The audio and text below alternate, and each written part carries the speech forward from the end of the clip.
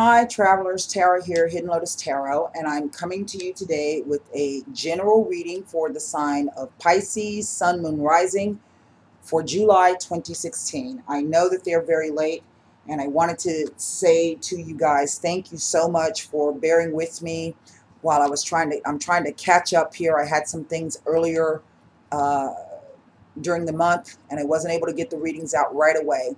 So I really appreciate your patience for that.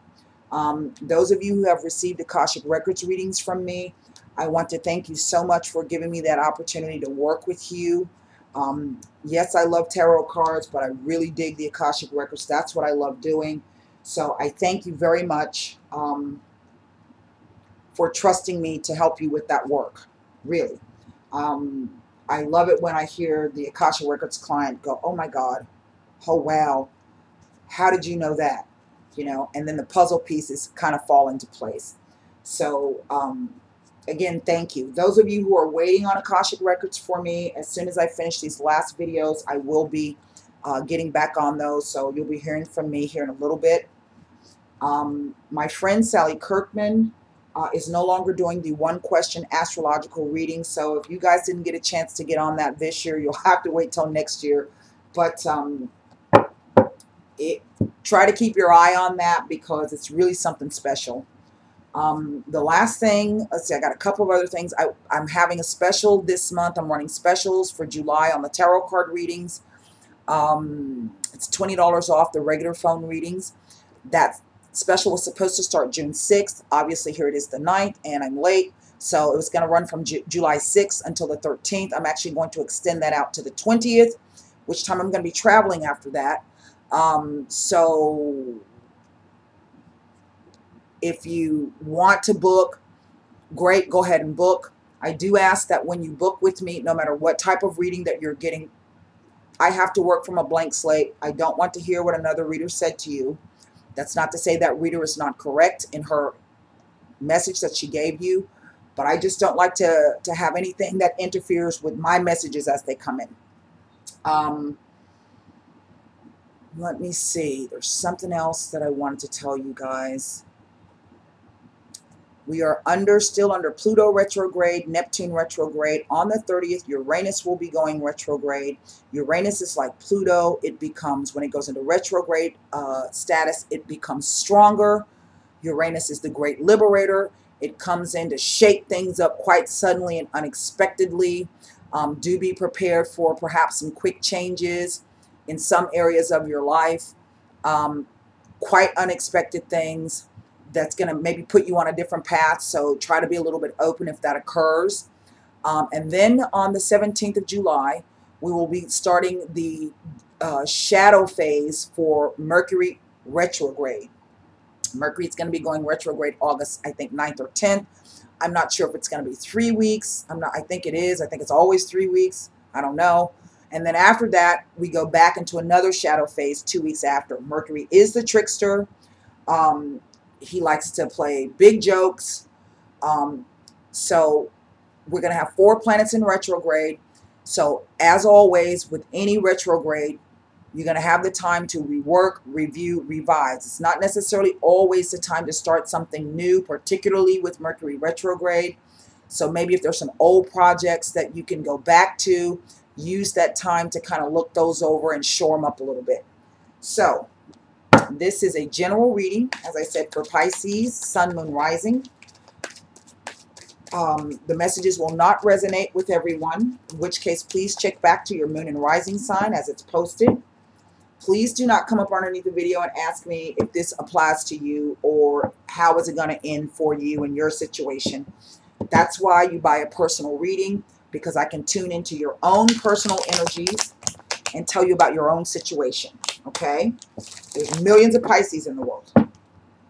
Now,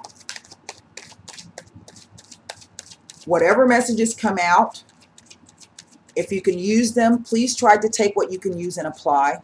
What doesn't apply, disregard it, all right? All right, I'm going to put a quick cut on these. Uh-oh. We're going to go ahead and take that card and see how it fits in. So I can show you what that was. It's the Two of Coins. 9 cards down, Pisces, Sun, Moon, and Rising.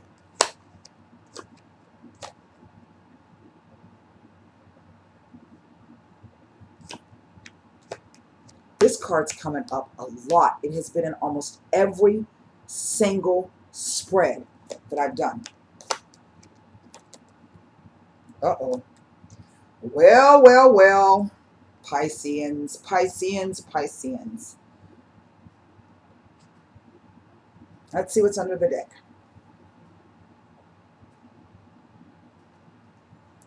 The Death card. Okay.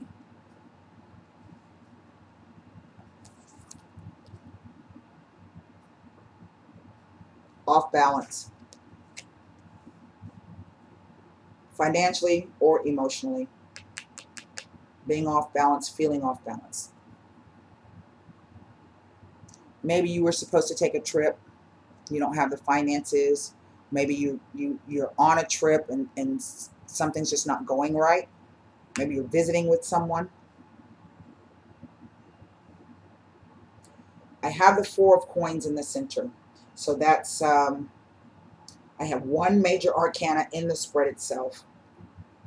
This Knight of Wands comes in to support this King. So some of you Piscean people may be dealing with, there's a lot of fire in this, 1, 2, 3, 4. May be dealing with a fire sign male, heterosexual or same sex, whomever is going to take the role of the male in the relationship. Past, present, future. Past, present, future. Right now, the Four of Coins is the card of holding on to whatever gains that you have. Okay? Just kind of holding on and not moving. It can be represent a card of inertia, just hanging on. It can also be the Miser card. Someone being stingy with not only their money, but with their affections, with their time, with their thoughts, with their words. But it can also speak to physical security. So it could be that maybe you're having to be in that space of the Four of Coins because you need to protect something. Okay? Whatever this means. Now we are coming up on the eclipse season in September. That's just a couple of months away, believe it or not. And so typically the energy for me, the way I see it is you start to see things that the eclipses always bring about things of three people in a situation, or there's a third something that has come into the picture. Okay? It kind of throws everything off balance. And remember, we've got Uranus coming in at the end of the month. And what I have is this fire sign male. And this fire sign male has come attached with an offer. Okay? And we can say this is new love. But this is an ace. And the ace just means the opportunity is there. It don't mean nothing else but that. Okay? It don't mean that this is going to be your new love bone and y'all going to get married and have kids the rest of your life. It means the opportunity is there. And you have to grasp that opportunity. Okay? Like any ace, when it comes, you're going to have to grab a hold of it. If you don't grab a hold of it, then you don't get anything out of it. But this is also an opening of intuition. So this card is really all about trusting in whatever messages are being sent to you. It can also be an overflowing of emotions. In one sense, it's kind of reading like it's this way. Okay? And like this, it's kind of, to me, is reading like someone's crying. Because what I see is that I have something that, someone being very guarded and very wounded. This is the card of perseverance, okay? Of just kind of digging your heels in and saying, oh, well, whatever this, you know, I've gone through a battle. You know, I got a little bit more fight left in me. I just need to take a rest right now. It goes a 9 and a 10 to the Knight in order, okay? So to me, this speaks of an escalation of something. Now, I don't know if this fire sign male has moved back, if he's moved back, because he's facing the past, okay? He's facing the past, and this Nine of Wands. So this could literally be someone, for you Piscean people, have returned from the past. And I feel in looking at the cards that there's some ambivalence about this person returning. Maybe that person moved away or went away, or maybe you have you guys, maybe you separated, or I get the sense that the person wasn't there and now they've come back. And during the time that that person was gone, you've been working on some things. You moved psychologically away, okay? You're going in that direction. And you've been just kind of maintaining with this Four of Pentacles, and you've been putting in a lot of work, and it hasn't been very easy, okay? But then I have this Six of Cups.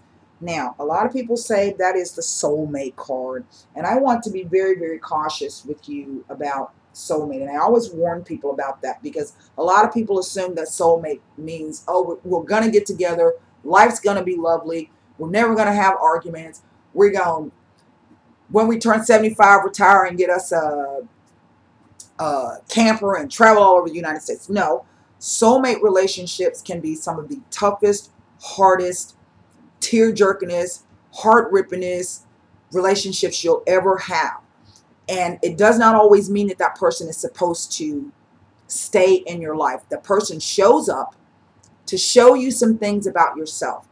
That's the opportunity of the Ace of Cups. It is an opportunity for you to gain some real spiritual growth and some emotional growth. But that comes through whatever trials and tribulations that you have with whomever this King of Wands person represents. Now, the Lovers. So we know that somebody has returned from the past. This is apparent.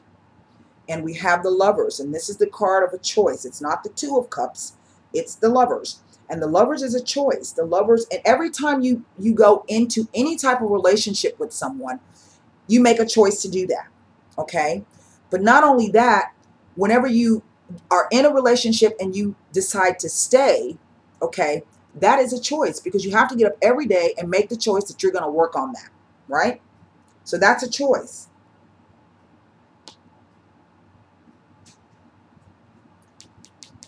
But then something arrives quite suddenly. Okay, something comes in quite suddenly. This is an unexpected event, and it's going to like come out of nowhere.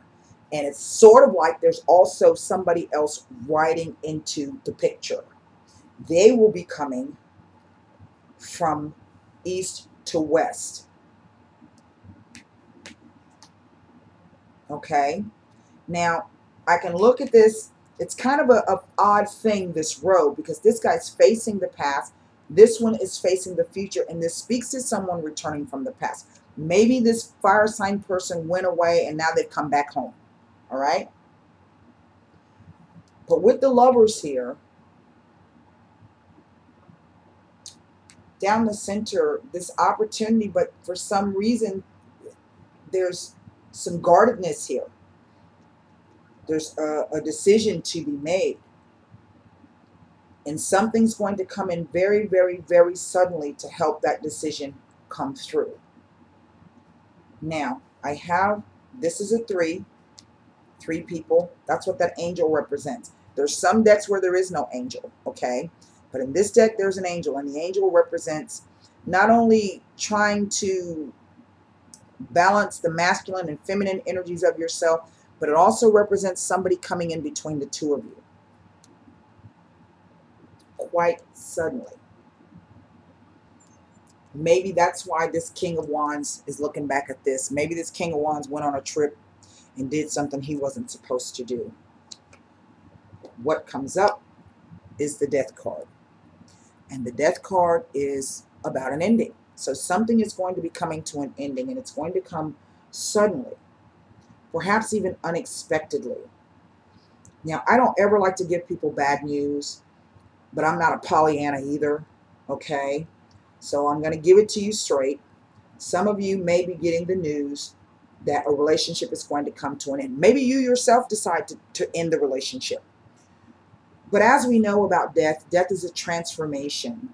It is not the end. It is the end of one way of life or one way of being or one way of existing, and then transitioning to another state of living, being, and existence. Okay? Now, when you hear that there's going to be an ending, particularly in a relationship, that's a hard thing to hear. Okay? But no one can escape death. So it's kind of like the cards are saying, the ending is going to be the ending.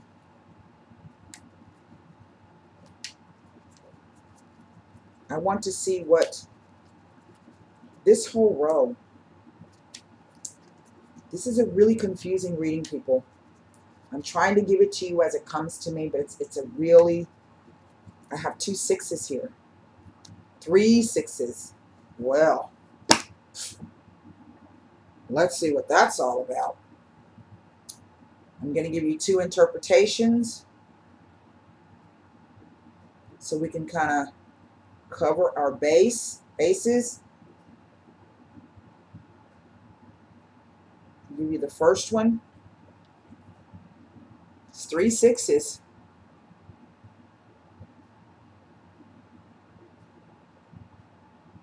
Well, and that could be why the death card has come up. That's very interesting.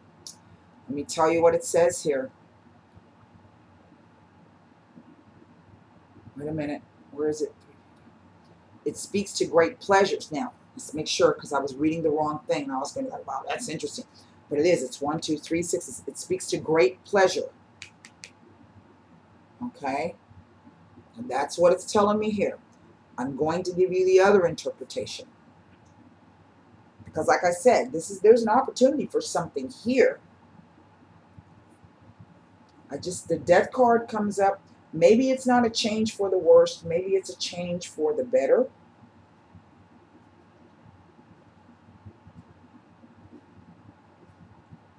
Let me see what the other one says. 3 6s. Now, some of you with 3 6s, that's a sign of the devil. No, come on. Nah. The 3 6s, the other I want you to listen. The 3 6s, the other interpretation, listen. 3 6s tells of an exciting romance. They imply that there are quote-unquote romantic times ahead. As I was saying, there is some kind of ending coming, okay? But this particular ending is a transformation into something else. I'm just going to go ahead and pull. I want to pull cards on this 6 of Swords, this Knight of Wands, and the Death card.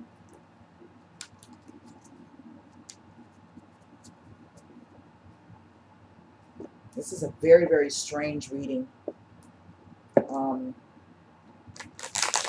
With the 1 major arcana here. And maybe what the cards is saying is that you have an offer that has come in. This is the present.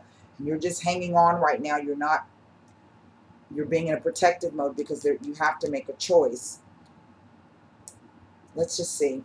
I don't want to speculate. Let's see if the cards can give us some more information about this. See? Look. It goes back to this King of Wands. Remember I was saying it's kind of like maybe he did something he wasn't supposed to. I have the Thief, the Falsità, and the Melancholia. Some kind of change that has been brought about through something hidden or some deception. This card can also speak to fear, but there's a great sadness over this. Maybe that's why you had to move away from the situation. Knight of Wands. The Superbi has been coming up a lot. Now, this is suddenly. Perhaps there has been no communication between you and this person. We're going to speak to get some new communications. That communication itself may be successful, okay? But you got to remember, just as fast as the person shows up, the person can leave. That's the energy of the Knight of Wands. So it could be that this is someone who's going to show you their true colors. I'm just going to give it to you like that. I'm not going to try to sugarcoat it.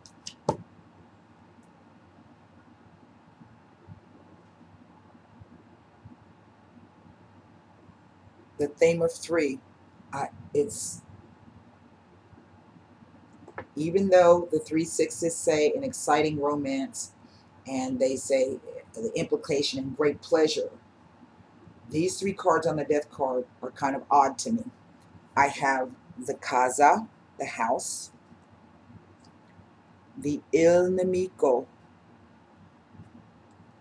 and then the consolante sorpresa. Now, this could literally be that there's a new guy on the horizon who's coming in, and he could be not a new guy, but he's going to be new, but he was old. Somebody that you know from the past is going to show up. He may come in the guise just as, remember, just as quickly as he arrives, he can leave. And he, I think, is going to be the catalyst for some kind of ending. But yet we have the consolante sorpresa out of it. That's really kind of an odd reading, and I don't want to go any more into it because it's kind of confusing even to me. I guess you'll just have to either get a reading if you recognize this to know what the hell really is going to happen, or we'll just have to wait and see. I hope that message helped you, Pisces. And until next time, namaste.